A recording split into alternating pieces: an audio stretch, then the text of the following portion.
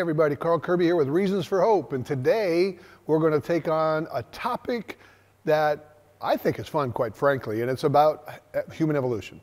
Everybody thinks that human evolution is a fact, so we are going to debunk that statement.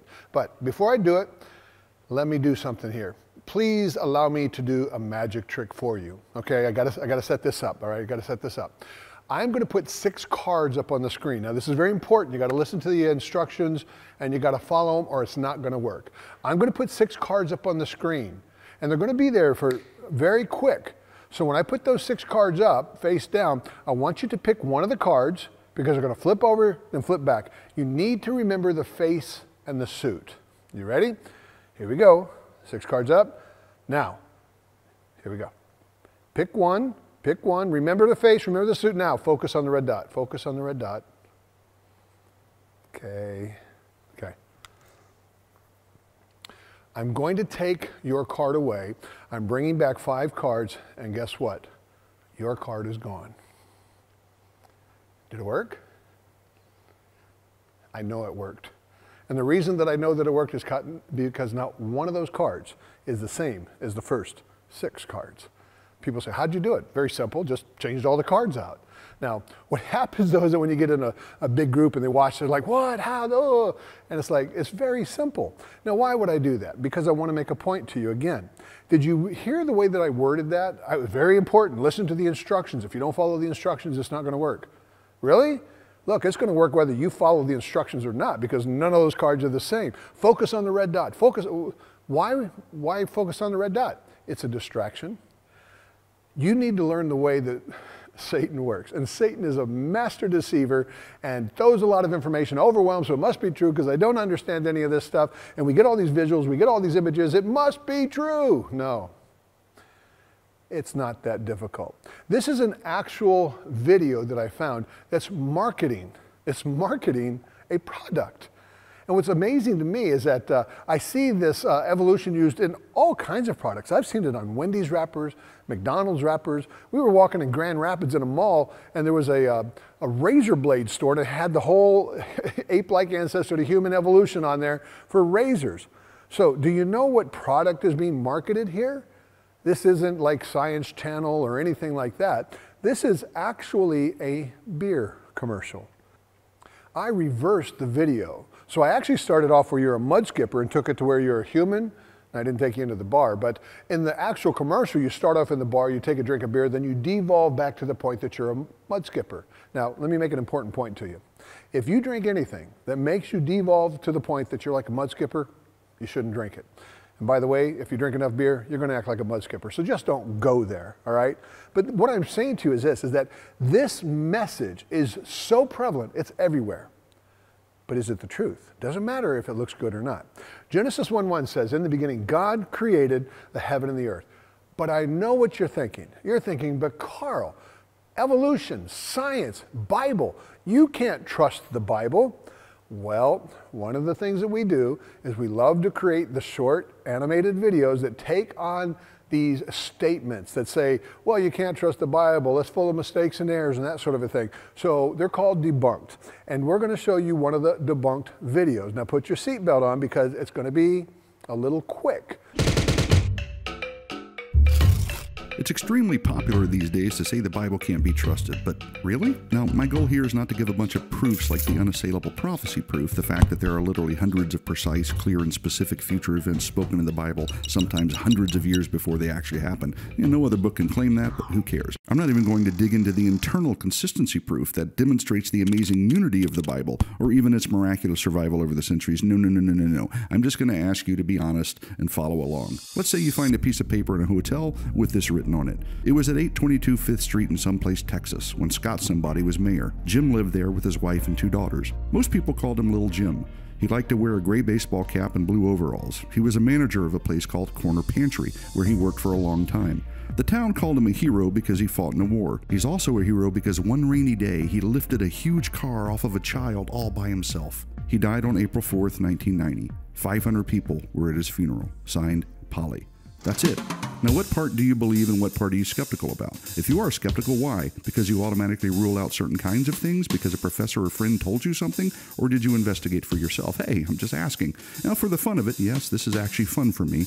Let's just say you don't believe any of it and you're determined to prove it all wrong. Okay, first thing you do is pop up a map and look for someplace Texas. Well, there it is. It's a real place. You go there and find 822 5th Street. Facts are checking out, but you're not easily fooled. You go to the local newspaper archives and you find that Scott Somebody was indeed the mayor, and you see Little Jim died on April 4th, 1990. The article also mentions his service in the Army and that around 500 people were at Little Jim's funeral.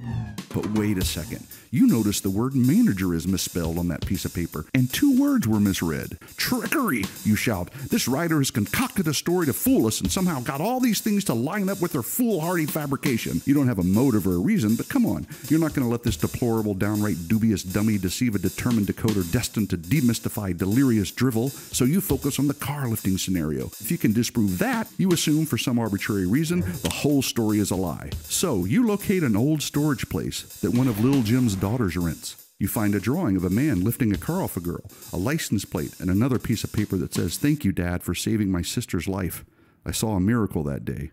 You ponder for a moment, then consider the best explanation. Well, I think you get where I'm going. The Bible is much like Polly's letter, citing names, places, and events which can be investigated. So happens over 25,000 archaeological finds have confirmed people, places, and events in the Bible. Not one has ever refuted it. Then we have the question of motive. Why would Polly put all these facts in her letter, then lie or somehow make a mistake about the most important part of the story that she saw with her own eyes?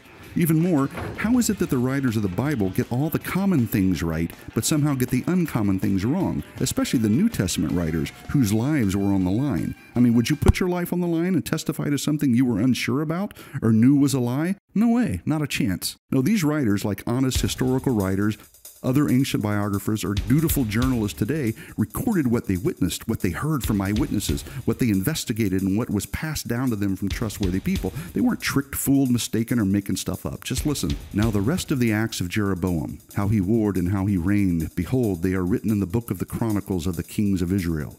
For we did not follow cleverly devised myths when we made known to you the power and coming of our Lord Jesus Christ, but we were eyewitnesses of his majesty. Simple and straightforward, right? This is how most of the Bible is written. Don't believe me? Read it for yourself. But suffice to say, this ridiculous assertion, this unjustified claim that the Bible can't be trusted has been debunked. Adios. So again, I know that they're fast, I know there's a lot of information, so hopefully they're done well enough that you'll watch it again and glean some more information. And if you'd like to receive them for free, all we tell you to do is take out your smart device, message us, send the message adios VCY to the recipient 51555. You'll get all of the current debunked videos. In addition, you'll get all the future debunked videos that we release, as well as the Debunked TV where we flesh out these videos. But let's jump into this issue today. We got to continue on. God said. This is an interesting and an extremely important point. In Genesis 1:26, it says, God said, let us make man in our image. That little 2-word phrase, we just kind of run by. Do you know what the implications are? The Bible doesn't claim to be a good book. God said, God breathed. This means that the Word of God is directly from God. And that little phrase is used 46 times in the Scripture. By the way, over 3,000 times it claims to be the Word of God, not just a good book. And if somebody tries to tell you that Genesis isn't important, of those 46 times that God said is used, 28 of them take place in Genesis. Genesis is written as historical narrative, as real, actual occurrences. And by the way, if Jesus can quote Genesis 25 times and quote it as real history, you better believe that this poor feeble mind right here can take it as real history. And it continues on, it says, God said, let us make man in our image. By the way, if you want value, think about this for a second. Where does our value come from? How pretty, how smart, how talented? No, you are created in the image of God. You are fearfully, wonderfully made. You were literally knit together in your mother's womb. And it goes on to tell you this. So God created man in his own image. In the image of God created he him, male and female created he them. Young ladies, let me talk to you for just one second. We live in a world that is just distorting your value. Your value, you believe, from what the world is telling you, is how pretty you are, how smart you are, how well you look compared to a billboard. Please watch this video. This is a Dove commercial. I think they did us a great service by showing this. This is the process by which you get the images on a billboard. If you think your value is based on how well you look compared to a billboard, you can never measure up. She comes in, she sits down, they do the makeup, they do the hair, they take the photographs, and then they put it on the computer. And watch what happens. Young lady, your value has nothing to do with how well you look compared to a billboard, because you could never measure up. Your value has everything to do with the fact that the one who created you loved you so much that while you rejected him, while you said no thank you, he came and he died for you. I'm not trying to be disrespectful, but you need to know the truth. And when you look at the truth, what you see on a billboard is a far cry from it. And I mean no disrespect to this young lady. Do not be deceived by the world. Satan is the father of lies, and he doesn't play fair. You see, the world tells us that we get here by slow, gradual processes over millions of years, and this thing turning into this thing, and this turning into this thing. And by the way, if that worldview is true, if it were true, and there is no God, and we got here by this process, then where does our value come from? If this history is true, then it is based on how pretty, how smart, how talented. Praise God that it's not. But what's the evidence to support this progression? Let's take a listen to a non-Christian here. And he says this: there's a popular image of human evolution that you'll find all over the place. On the left of the picture, there's an ape, on the right, a man. Between the two is a succession of figures that become ever more like humans. Our progress from ape to human looks so smooth, so tidy. It's such a beguiling image that even the experts are loath to let it go, but it is an illusion. I told you in another session that I love illusions, but I will not put my eternal salvation on an illusion, and neither should you. See, the truth is the evidence doesn't support it, and I want to show that to you. I'm going to take you to Mr. Krottenmaker. He wrote an article in USA Today where he said this: do religious believers really want the truth of their faith wagered on an attempt to prove that countless scientists have somehow botched the reading of the fossil record? Yes. I am praying that if you have watched the fossil talk and then you're watching this talk, at the end of it you would say, yeah, I'm in. Absolutely. He continues on. Creationist. Now hold up. I am one. But I wasn't raised a creationist. God creating, I didn't even hear anything really about until I was like 27 years old. I came to be a creationist because I was challenged to look at the evidence, which is what I want to do to you. Go look at the evidence and see if what we're observing in the world around us is consistent with the Word of God or not. Creationists ultimately are not interested in science. Here's one of the best tools that I think I can give you, and it's free. Go to your app store, type in 1828, the year, 1828, 1828 dictionary. There's going to be like 3 apps that come up. One is $1.99, one's $3.99, one is free. Get the free one. It doesn't look as pretty, but you just want the tool. Download that 1828 dictionary, type in the word science in an 1828 dictionary, compare it with a modern day definition of science. And you know what you're going to find? The reason that non-Christians can say that Christians don't do science is they have redefined the term. What gives them the right to redefine the term? The fact that there's 400,000 churches across the nation of America that have, by and large, Monday through Saturday, we've disappeared in the culture. We absolutely care about science. You go study the founders of almost every branch of science, and you're not going to find just Christians, you're going to find creationists. The whole concept was, if you want to understand the Creator, study the creation, because his attributes will be in what he made. We care deeply about science, just not the current definition, which has changed. Now, let's do this last part here. Let's try and do this honestly with all of our heart. In setting aside preconceptions and following trails of observable evidence to logical, testable conclusions. Again, we're using the secular sources, which we need to do, teach a generation how to look at these things and critically evaluate. When we set aside our preconceived ideas, does the observational evidence lead us to walking with cavemen? Or does it lead us to, in the beginning, God? That's a decision that I'm going to leave in your hand, but in this session, we're going to address 2 of the supposed ancestors. Now, if you want to give me 3 hours of your life, we'll go through all 17 of the supposed ancestors that you see at the Smithsonian Museum of Natural History. But I don't think you want to give me 3 hours, so we're just going to go through this here today. Number 1 is Ida. Do you remember Ida? Ida was so huge, she got her own TV show, she had a doll, she had a book, The Link. I mean, the headlines were huge. She even got her picture on Google. Come on now. If you get your picture on Google, you are big time. And when you read the headlines, I mean, we might as well go home. Missing link found. Man, they have the missing link, Carl. What are we going to do as a Christian? They actually have the evidence to support it now. Another headline, scientists unveil the missing link in evolution. What could we do? Set aside your preconceived idea. Let's go look at the observational evidence. Let's see what there really is there before we make a decision to chuck God and chuck His Word. Here's a website for you. Now remember, they had the TV show called The Link. They also had a book called The Link. They had a t-shirt that said The Link, and they have a website. And do you know what the address, the URL is for the website? No, not The Link. It is actually revealingthelink.com. So I give that to you so you can go check it out for yourself. And when you go there, here's what you're going to find. You've got amazing information, and we read this that says that this picture will probably be pictured in, I'm sorry, this fossil will probably be pictured in all the textbooks for the next 100 years. Whoa, this is big. And this gentleman, I mean, hang on now. When our results are published, it will be just like an asteroid hitting the Earth. Is that big? Man, that's huge. Oh, and here's another quote, here's another quote. This fossil rewrites our understanding of the evolution of primates. Well, thanks for joining us. This is going to be a short session today because, no, we're going to keep going. Please stick with us. Let's dig a little deeper, because on that website, you're going to see this really cool little button over here that says From Eda to Us. When you push on that, it takes you to, the chart. Take a look at our talk that we did on the fossils, the phylogenetic chart showing the progression. And on the far left, there's Eda. She is the link. From her, we got apes and humans, and what are we going to do? Well, we go back to the website, and we see Sir David Attenborough. Now, I have to admit I'm a little sad here because Sir David has like the greatest voice of all time. And I want you to hear, if you see any show coming out of England, BBC dealing with evolution, he's the official voice of evolution in England.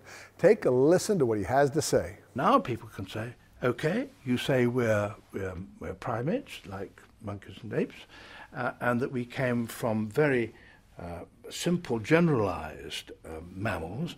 Show us the link. The link, they would have said, until now, is missing. Well, it is no longer missing. Well, I guess we need to quit again because Sir David has spoken, and no, we're going to keep going even further. Now, this is an hour-and-a-half program, and I'm kind of a weird one. You don't really want to watch a TV show with me because when I watch TV, I like pick everything apart. I drive my children crazy. It's like, Dad, just watch the show. I can't.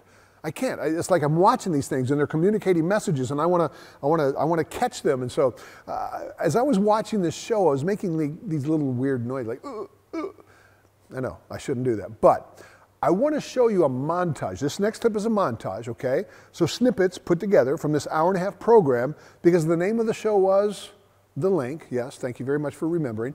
And in this show called The Link, I kept hearing these words that were like, what? Huh? I'll show them to you. Don't make any noises, but if you did, I wouldn't hear you. Take a listen. The team thinks they believed it could shed new light on human evolution. She seems to be a bit of both. This could be it. It could help science. Could everyone on the planet be connected to this amazing find? Could hold the clue to link Eda to man. Could reveal her ancient behavior. It could shine a light deeper into our history than ever before. Could show whether it's a link to man's early evolution. They may have found the first ever link to human beings. Did you catch anything?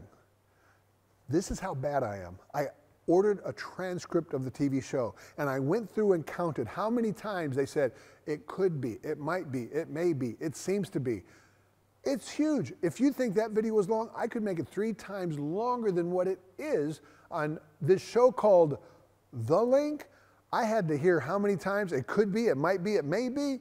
Guys, we need to dig deeper, because when Mr. Krottenmaker says we don't want to set aside our preconceived ideas, I'm going to show to you that that is not the case. So let's go back to their site, let's look at the evidence and dig. There it is, there's the actual fossil evidence. Now we're in trouble, Carl. They got a lot of evidence there. And let's look at what they say.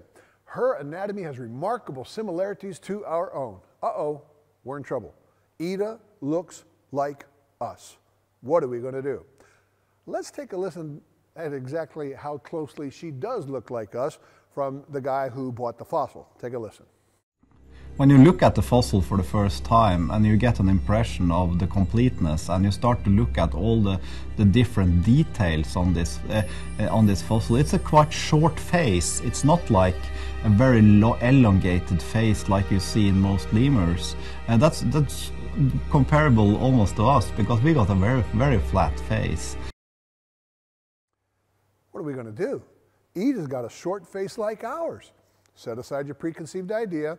Go back to the evidence. Let's push on that really cool little interactive button and it blows the skull up and take a look there. Uh-oh, you see what it says? Ida has a short face like ours, not the elongated face of a lemur. Now, if there are any teachers watching this, I apologize.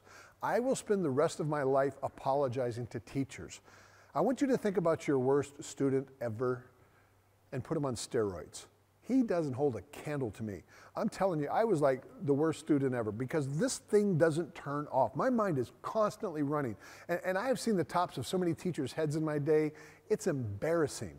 And it's not because I'm tall. It's because teachers would say something and when they did, my hand would go up. And do you know where their head went when my hand went up? What, Carl? I am that guy. He's telling me that she's got a flat face like ours? Okay, I took a human skull and compared it with Ida's skull. Then I took a lemur skull and I compared it with her skull. Sure enough, looks like us. Guys, this is their 3D reconstruction of Ida's skull. And I'll just do it. I'll just put it out there. If anybody out there looks like or has a family member that looks like this, I apologize. If you got a mug like this, you need help. This is not human at all. This is lemur as lemur gets. I've told you before, we don't have an evidence problem. We have an interpretation of evidence problem. But there must be something else that we look like her for. I mean, they said we've got a lot of remarkable similarities. Take a listen. When you're looking at the whole body, you can look at the quite short arms, quite short legs. Not these very, very long legs and arms. Quite a small, compact body. Like us. What are we going to do? Ida's got 2 arms like us. Ida's got 2 legs like us. What could we ever do? Well, let's go back to the evidence, push on the cool little interactive button, and uh-oh, now we're in trouble. Take a look there. Ida actually has 2 arms, just like a lemur. Guys, that's lemur gets. There's nothing human about that. Oh, hang on to this. You think I've got a wrong interpretation? Take a listen to this next clip. Creating an accurate 3D model of Ida. Now the team can compare her skeletal anatomy with living animals in minute detail. Her body proportions and finger length suggest she's a lemur. Did you catch that? She looks like us, but her body proportions suggest she's a lemur. And not just once, in the exact same program. But her body proportions and the length of her fingers are like a lemur's. You see, that's talking out of both sides of your mouth. Oh, she's like us, but her body proportions suggest she's a lemur. Guys, there's one more piece of deception going on here that we have got to notice. If you look at the way that they depict Ida, she's not standing fully upright, but she's not all the way bent over like a monkey. Monkeys are quadrupeds, walking on all 4s. Humans are, most of us, bipedal, walking up on 2 legs. How do you know if you have a missing link? Very simple. Something that looks like an ape, but walks like a human. And look at Ida. She fits the bill. She's not fully upright. She's 2/3 of the way upright. What are we going to do? Set aside your preconceived idea. Take a listen where they, in their show, compare the skeletal structure of Ida with chimpanzees. And they say this. They are quadrupeds, walking on all 4s, as she would have done in the... Okay, chimpanzees are quadrupeds walking on all 4s as she would have done. So Ida was a quadruped, knuckle dragger. Why do they show her walking 2/3 of the way upright? Because you're being lied to, period. Well, there's got to be some more similarities. Let's take a listen. You can see that it's got 5 fingers, of course, and nails on all the fingers, but also the thumb is opposable like us, so it can grasp things, it can hold things the same way we do today. It's already there 47 million years ago. It's a proper hand to hold around things. What are we going to do? Ida's got 5 fingers like us. She's got nails like us. She's got a thumb like us. And you read what they say here. She has certain undeniable human characteristics, such as forward-facing eyes and an opposable thumb. What are we going to do? Ida looks like us. Let's go take a look at that hand. There it is, cool interactive model again. You push the button and there it is. Ida, sure enough, she's got 5 fingers. She's got nails. She's got a thumb that look just like a lemur. And by the way, if you want me to quit talking on this topic, I'm very happy to do so. All you need to do to prove me wrong is show me anybody in your family with a foot like this. Ida's foot is totally lemur. If anybody in your family can hang by their toes from a bar, you win. I'm done. But Carl, Ida has forward-facing eyes. That's an undeniable human characteristic. Ida has forward-facing eyes. What are you going to do? She has forward-facing eyes just like a lemur. Guys, this is the link. Sir David, the link is no longer missing. What are we going to do? Give it up and go home? No. Be patient, give science time, they'll catch up to reality. I tell this to folks all the time. When you see something in the news of the latest missing link, put it on your digital calendar, electronic calendar, so that, and put yourself a reminder on there. So 11 months later, you get a tickler to say, hey, go do some more study on this, see where it stands. Because typically 11 months after you get this big headline and really cool video and front page news, 11 months later, gone. It didn't take 11 months for Ida. Literally within 3 days, the reports started coming out. Scientists divided on Ida as the missing link. Why Ida fossil is not the missing link? In order to establish that connection, Ida would have had to have had anthropoid-like features that evolved after anthropoids split away from lemurs and other early primates. Here, alas, Ida fails miserably, so Ida is not the missing link. I mean, let's go to a conservative source, MSNBC. That's a joke. But look, when MSNBC calls you out and they're on your side, it's not a good day. The 3 people that read this article were shocked. Missing link primate isn't a link after all. Remember Ida, the fossil discovery announced last May with its own book and TV documentary? A publicity blitz called it the link. Did you hear that? That's exactly what it was. It was a publicity blitz. Because what you need to know is, like Jorn, the guy that talks about this fossil the whole show, he didn't discover it. It had been found over 20 years prior, held in a private collection, and Jorn bought it. He raised enough money to buy the thing, study it in secret for 2 years, and then released the findings, and oh, you're never going to believe this. What a coincidence.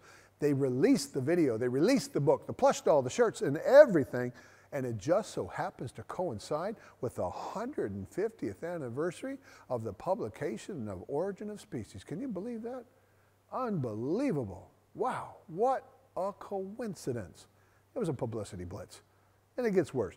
It continues on to say this, that experts protested Ida wasn't even a close relative, and now a new analysis supports their reaction. The new analysis says that it's actually as far removed from the monkey-ape human ancestry as a primate can be. So when Mr. Krotmaker wants to tell me that we're not willing to set aside our preconceived ideas to follow the observational evidence to its logical, testable conclusion, that's not true. Here's the actual evidence that they have to support this position of ape-like ancestor evolving into humans. It's part of our evolution that's been hidden so far. It's been hidden because all the other specimens are so incomplete. They are so broken, there's almost nothing to study. That's why I said, give me 3 hours of your life and we'll go through all 17 of the supposed ancestors and deal with them. But hold up, Jorn, he was on the show. This fossil is going to be pictured in the textbooks for the next 100 years. It's in the museum in Denver, Denver Museum of Natural History. Ida's in there. This is evidence for human evolution. You know my biggest problem with all of this? They sold the book, The Link. They gave us the TV show called The Link. And he knew that it wasn't a link. He knew it. Let me prove it to you. We are, of course, not stating that this is our direct ancestor. That's too much. Excuse me? The name of the book was The Link. The t-shirt was The Link. When you go look at the advertisement, what does it say? What about the link? It's missing link found, human ancestor, human evolution. He knew it wasn't the link. He knew it when they put all of this information out there, but he still put it out. Take a listen to one of the other people that worked on the fossils with him, the Dream Team. Take a listen. It's not a direct ancestor of monkeys and humans, but researchers say it provides a good indication of what such an ancestor may have looked like. It is a member of the ancestors. We could call it, if we would put it familiarly, we are not dealing with our grandmother, but perhaps with our grand-aunt. That's as clear as mud. So this is our ancestor? No, it's not our ancestor, but it's being taught to a generation that it's their ancestor. If you get the DVD and you read what they write about it, take a listen to what they still say. Scientists have discovered the oldest and most complete fossil of a human ancestor. They know it's not in the human lineage, but they'll still sell you the DVD as such. And it goes on to say this, the fossil's remarkable state of preservation allows an unprecedented glimpse into early human evolution. If it's not in our lineage, it can't show you anything about early human evolution. I want you to hear what the whole goal was behind this thing. Having previously experienced how the blogosphere had picked up on his work and seen Chinese dinosaur finds the object of bad early descriptions from blogging, Jorn decided to orchestrate launch of the fossil in a combined scientific and public event. Atlantic Productions, which had cooperated with them on a Predator X, a giant pliosaur from Svalbard, was brought in on the project in order to, take a listen now, take the story straight to the masses in a way that would appeal to the average person, especially kids. Why did our ministry make a decision to go purposefully after this younger generation? Because the world is. And the world's not playing fair. And they're being fed a line and they don't know how to deal with it. They are coming after the younger generation. We have to pray for them. We have to go after them. Not pulling punches, not watering down, not making excuses for the Bible, teaching how to use it as an authority. Listen to what he says here. No, I do not regret the media blitz at all. Ida is still one of the most iconic fossils and the only complete primate fossil ever. Whether or not she is a direct ancestor, something we never claimed in the scientific paper. Hear me on this. How many people, especially younger generation, do you think read the scientific paper? Nil? How many saw and still see the TV show? A lot. This is hypocrisy at the highest level. Oh, we didn't say it in the scientific publication. You said it in the TV program. Satan doesn't play fair. She is undoubtedly the only fossil that tells us what an early primate really looked like. Other fossils are mostly fragments. And it gets even better. Last quote. Any pop band is doing the same thing. Any athlete is doing the same thing. We have to start thinking the same way in science. You see, I was taught science was using your five senses in the present to make an observation, come up with a hypothesis, test all this, and then go through this whole scientific method over and over again. This is not that. This is marketing, a message. If you redefine terms, of course we can't compete with that. Of course they can diminish Christians and Christianity because, oh, they're those people.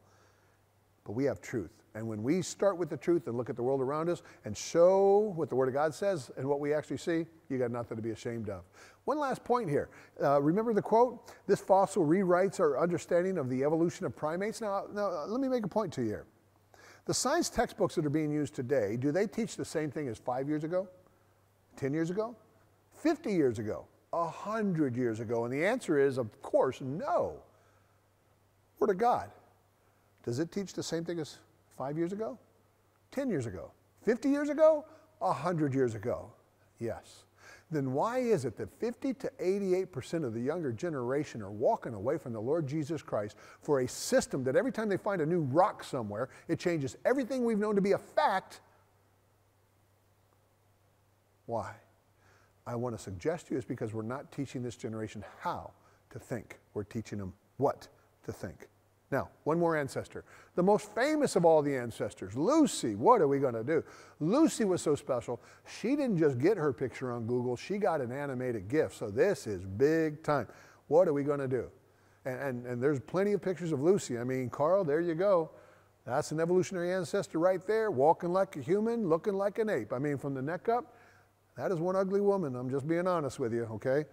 From the neck down, looking mighty human, except for when she had a bad hair day, it was all over her body, and that's not a good thing for a lady. I'm just saying. What are we going to do, Carl? That's an evolutionary ancestor if I ever saw one. What's the actual evidence? Let's go take a look at it. Here's what they have. Now, there's two important points I want to make about Lucy. Number one, Lucy wasn't even a she. Lucy was a he. Yeah, her bones, they figured out after 40 years of study that Lucy wasn't a she. Two Swiss scientists figured out that she was a he. And those Swiss scientists suggested a new name. They suggested Lucifer. Now, I did say amen to that because this is a set of bones that's been used more by Satan to lie to us than any other set of bones going. And point number two, oh, she's 40% complete. Remember the quotes that we read? Oh, they're only fragments. There's so little information to study. Very true, but not Lucy. Oh boy, we have 40%. Not true. There are 206 bones in the adult ape and human body. If you start counting the bones up here, feel free, you're not going to find 40%. The vast majority of bones in the human body and ape body are in the hands and in the feet. And if you look carefully, you're going to see that they didn't find any hand or foot bones for the specimen Lucy. Now, this is an important point. Please stick with me. Lucy is an individual within a family. I am an individual within the human family. Lucy, they found her bones, and her bones did not contain any hand or foot bones. But they did find hand and foot bones from her supposed relatives. And we'll talk about that in a little bit. So 40% complete, that's not true. If you start counting the bones, oh, you're going to get probably about 20%, which is still good compared to just pieces of a bone. I mean, bone fragments, like next to nothing. Why the exaggeration? This is an important point. With Lucy, why do you have to exaggerate? Hey, this is still really good compared to these other things. Satan is a braggart.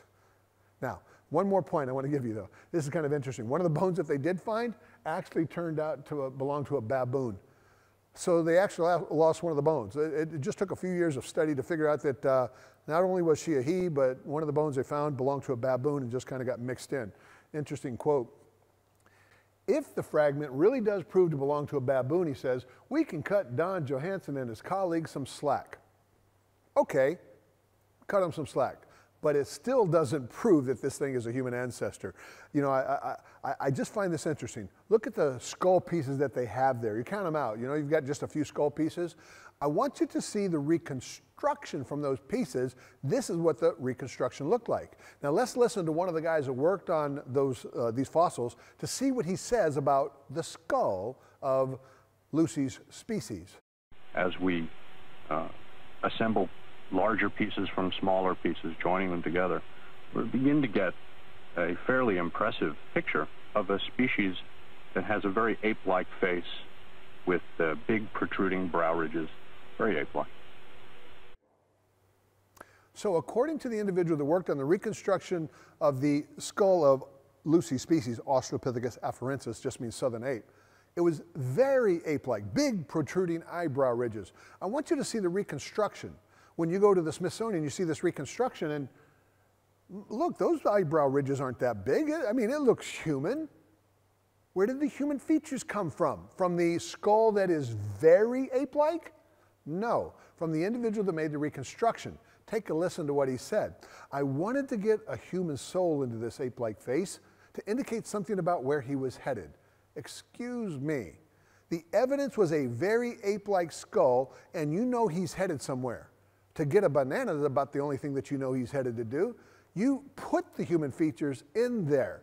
And by the way, did you notice one of the features that was there? Oh, did you notice the eyes? Take a look at the eyes. You found 7 pieces of a skull, and you know that she had human eyeballs? No. You don't know that at all. Apes don't have whites around their eyes. How do you know that Lucy had whites around her eyes? They don't. They stuck a human eyeball in there, and that is nothing more than deception. So be careful. Do not be deceived. Now, here's an interesting picture, you know. Looky there. Can you take a look at the look on Lucy's face? Is that a proud woman or what? She's looking at her man, and boy, she should be proud. Look at the pecs on that guy. And look over here. Here's another lady. She's waving up at the trees. Hey, you got any bananas up there? And look at the face on her child. I mean, those are human features. And if you want to see a future Fortune 500 CEO, this is a man with a vision for the future. You got all this from 7 pieces of a skull, and you think we Christians have a problem? Christian, we need to stand up and call this out. This is a mess. And I'm going to make another point to you here that might make some of you mad, but I'm just going to make it. Take a look. These are some of the supposed relatives of the human race. Notice the further back you go, the darker you are. Now notice, now hear me on this. Hear me on this, please. I am not saying that evolutionists are necessarily racist, but I will say this. Evolution is a racist philosophy because evolution teaches, as we've said before, that ape-like ancestor evolved into the black folks. Some of those black folks ate fish, spurred brain development, got smart, moved north and turned white. The further back you go, the darker you are. That is racism. God said we all go back to one man and one woman. So be very careful with this stuff, guys. There are implications that you may not even notice, but they're there. Here's another piece. Watch this. You see the jaws right here? Oh my goodness. On the far left, that's a chimp. On the far right, that's a human. And in the middle, there's Lucy. She is halfway in between apes and humans. She's the missing link. She fits the bill. What are we going to do? Here's what we do. Let me draw a red line down here, horizontal line, and now all we're going to do is I'm not going to change the size, the shape, the structure of the jaws. All I'm going to do is change the placement. The bottom of the molar on the top of the red line, and let's move it up and move the human jaw down, and I'll ask you a question. Does it look so transitional anymore? This is nothing more than a chimpanzee jaw. But if you push one down and move one up, oh, it looks like it's somewhere in between. It is not. It is a chimpanzee jaw. But now let's look at some of the reconstructions of the outside of Lucy. I mean, you have reconstructions ranging from chimpanzee all the way to orangutan, but all of them depict one thing in common. Lucy walking upright like a human. Why? Because they found totally human footprints. Totally human footprints found in Tanzania. This proves that Lucy walked upright. By the way, how many foot bones did they find for Lucy? None. And they know that Lucy made this. Why? Oh, because of the dates. That's a different topic that we can go into sometime. But guys, these are totally human footprints. You have something that doesn't have any foot bones, and you know that that thing made this thing. I'm going to say that they know that it didn't, and I'll prove it to you in a second. Stick with me. This is what they say about these footprints, though. Make no mistake about it, they are like modern human footprints. If one were left in the sand of a California beach today and a 4-year-old were asked what it was, he would instantly say that somebody had walked there. He wouldn't be able to tell it from 100 other prints on the beach, nor would you. The external morphology is the same. This is a totally human footprint. Come with me to the Denver Museum of Natural History, take a look at this exhibit. Some feet are made for climbing, some for walking. So you got your chimp, you got yourself a human.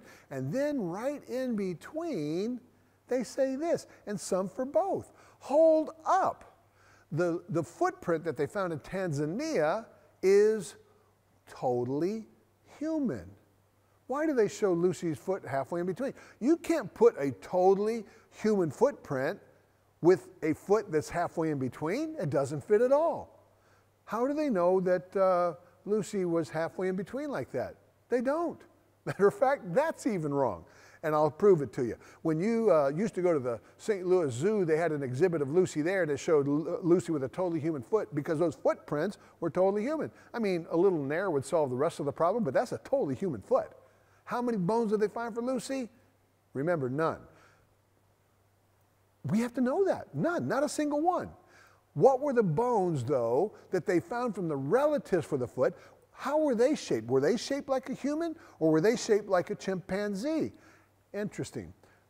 Extinct humans in Tattersall I found this in their book, and he says this: in keeping with Lucy having had long and strongly curved finger and toe bones, as do chimpanzees and orangutans. If you want, I can give you the research that shows that Lucy's relatives had fingers and toes more curved than a chimpanzee. More curved. So when you find totally human footprint, there is no way that Lucy or her relatives made it. None. You can go do the research to prove this for yourself. No chance at all. But here's what I want to do with the remaining time that we have. I want to take you to a TV show that I know is still being used in some of the public schools, because when I showed this opening right here, I had a young man raise his hand and said, "Hey, we just watched that in science class."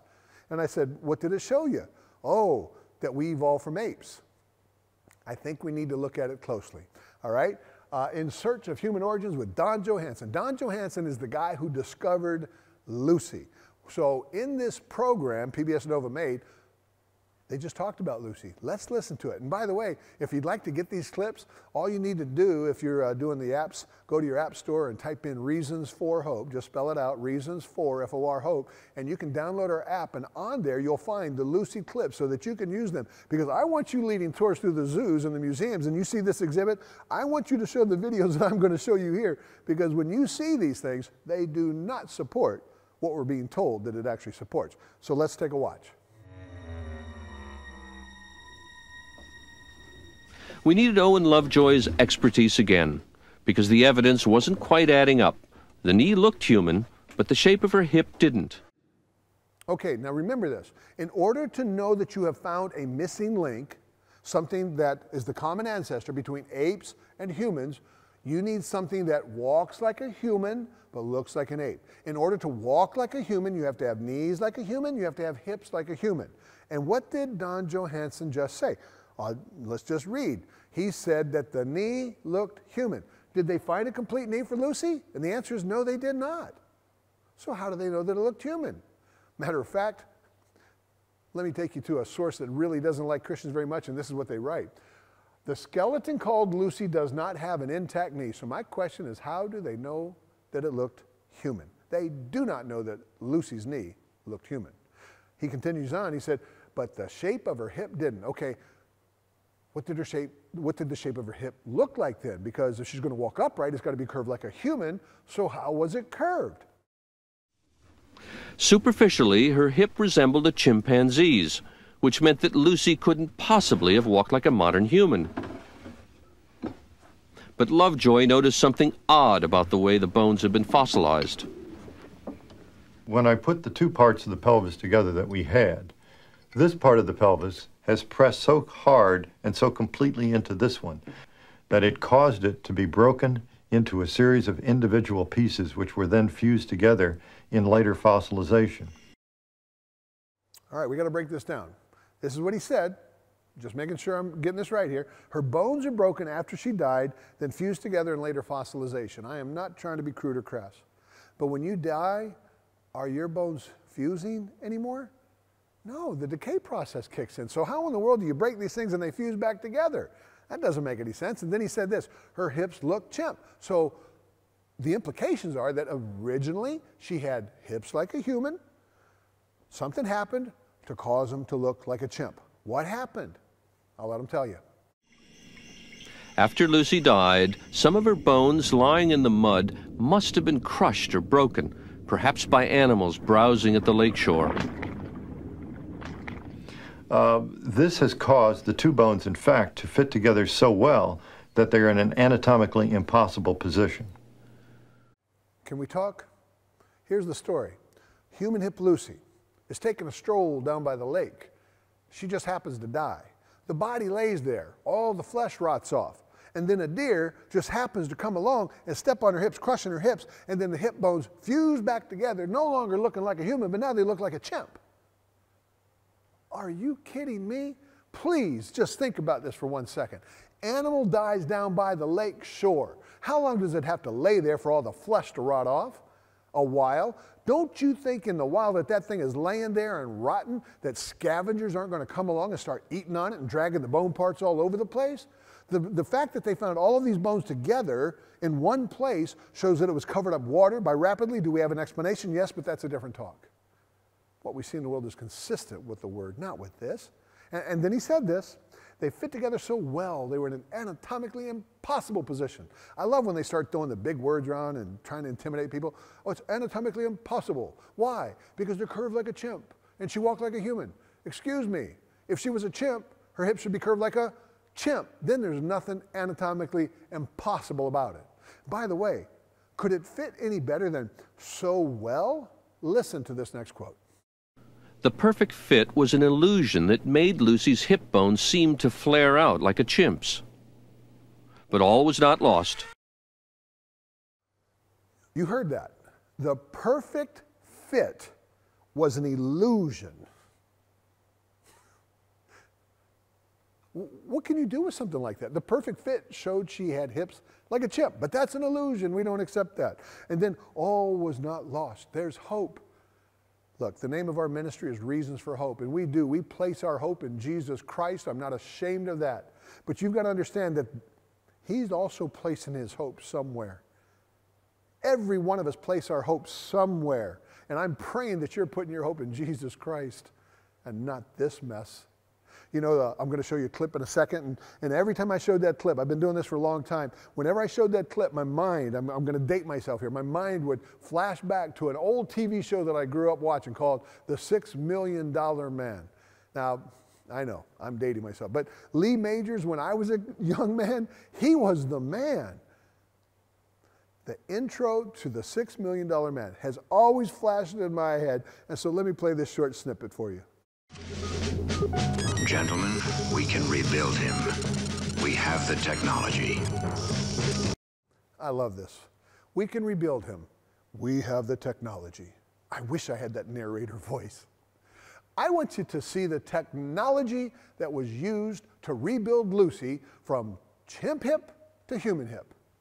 Now, you know what? Even though I can't see you right now, I want you to do something for me. If your eyes are still open, I want you to close them. I want you to hear the technology. I'll tell you when to open them. It'll only be about 4 seconds. Close your eyes and take a listen to the technology that was used to rebuild Lucy. You can open your eyes.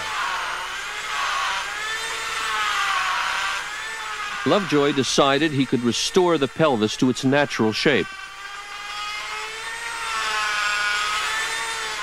He didn't want to tamper with the original, so he made a copy in plaster. He cut the damaged pieces out and put them back together the way they were before Lucy died. It was a tricky job, but after taking the kink out of the pelvis, it all fit together perfectly, like a three-dimensional jigsaw puzzle. As a result, the angle of the hip looks nothing like a chimp's, but a lot like ours. I hope so. If you take a Dremel and cut out the parts that you don't want to be there, it better look like you want it to look like. By the way, do you know what video you don't see when you're standing at the Smithsonian looking at the reconstruction? You don't see these unless I'm there, or you, I pray, are leading tours through there in the future. This is what you see, and there she is. There's Lucy standing upright with hand bones and foot bones. I told you it takes 3 hours to go through all 17 of the evolutionary ancestors. I did it with a youth group up in Washington, D.C. 3 hours, we went through every one of the ancestors, and then for the next 2 days, I led them on tours to go to the actual museum and go through that whole Hall of Human Origins section and to deal with it. 2 days, all right? Because you got to take small groups. You can't take a big group. They will throw you out in a heartbeat, man. That you are walking on holy ground when you walk into this place. Look, non-Christians, they have a religion. It's called secularism. It's called atheism. And they don't like it when you come in and teach something different. So we're standing there, and I've got like 10 young ladies, or not young people, young men, young ladies, and they're there, and we're looking at this, and I'm pointing out the fact that there's a hand bone and a foot bone, and a docent came over, and he pulled a picture off the top of the case, and he said, look at this. Isn't this amazing? Lucy, she's our ancestor. She looked like us. She walked like us. And I wanted to say something. But I didn't want to say something because I'd spent 3 hours with these students, and I'm praying that one of them would initiate. And sure enough, a young lady raises her hand. And she said, sir, we just got done listening to a speaker, and he told us they didn't find any hand or foot bones for Lucy, and they have a hand and foot bone in there. That's correct, but they found some hand and foot bones from her relatives. Another young lady raises her hand and she said, but sir, he told us that the hand and foot bones that they found were actually more curved than a chimpanzee. Oh, I don't know anything about that, but look at her hip. Oh, Lucy had hips just like us. She walked like us. Another young person raises their hand and said, but sir, the speaker told us and showed us that they used a Dremel to cut out the parts that weren't there, that it looked like a chimp, and then they used a Dremel to cut it out to make it look like a human. And he said, I don't know anything about that. Where are you guys from? I want you to notice something. They were not disrespectful. They were not impolite. They asked good questions. And that young lady said, well, the church down the street, and that guy just turned and walked away. It was unbelievable. They didn't mock, they didn't ridicule. We don't have to do that. I'm not calling for that. We need to know why we believe what we say we believe. We need to be able to give an answer for the reason for the hope that lies within us with meekness and fear. And that's all they did. Look, when Mr. Cottonmaker wants to say that we don't want to set aside our preconceived ideas and follow the observational evidence to its logical, testable conclusion, that is not the case. You see, I've got a millstone waiting for me if I'm given false information. That's what God tells me. If I'm leading this younger generation astray and I'm giving them false information, I got a millstone waiting on me, so I take this very serious. Here's the truth about Lucy, using their sources. And by the way, did you notice this entire episode, the fossil episode, we use the secular sources. We're not running and hiding. We're taking their stuff and critically evaluating it. This is from the Houston Museum of Natural Science. They got the actual bones, Lucy's actual bones, brought them over to America, put them on display, and made a study guide for the people that were going through there, for teachers that were taking all the students through there. I got a copy of that study guide, and this is what it says on page 20. For 20 years, Lucy was thought to be the oldest human-like fossil ever found. Even though older fossils have been found in the past 13 years, Lucy remains the benchmark by which all other discoveries are judged. Lucy has become a household name. But is she a human ancestor? Let's go up to the top of the page and read. For many years, Lucy was thought to be a direct human ancestor, but we now see her as belonging to a separate group of hominids from those which became our species, Homo sapiens. What does that mean? Lucy is not in the human lineage. She's not. Don't trust me? Let's go to another source. Jerusalem Post. Israeli researchers. Lucy is not a direct ancestor of humans. Let's go look at one of those phylogenetic charts that we talked about in the other episode on fossils. This shows, oh look, this shows, yeah, do you know what it shows? Do you see the bold line, actual evidence? Do you see the skinny line with the question marks? If you look, you'll see Australopithecus afarensis. That's Lucy. Notice that she is no longer connected in, leading on to any other line. And as a matter of fact, the missing link, if you go to the right, that's apes. If you go to the left, that's humans. The missing link tying the apes and the humans together, if you look very closely, you see two question marks and a skinny line, which means they have nothing. 50 to 88% of the younger generation walking away from the Lord Jesus Christ because they think this is science. It's not. It's science fiction. Teach this generation how to think. They have nothing to be ashamed or afraid of. I'm Carl Kerby with Reasons for Hope. Thank you for joining us.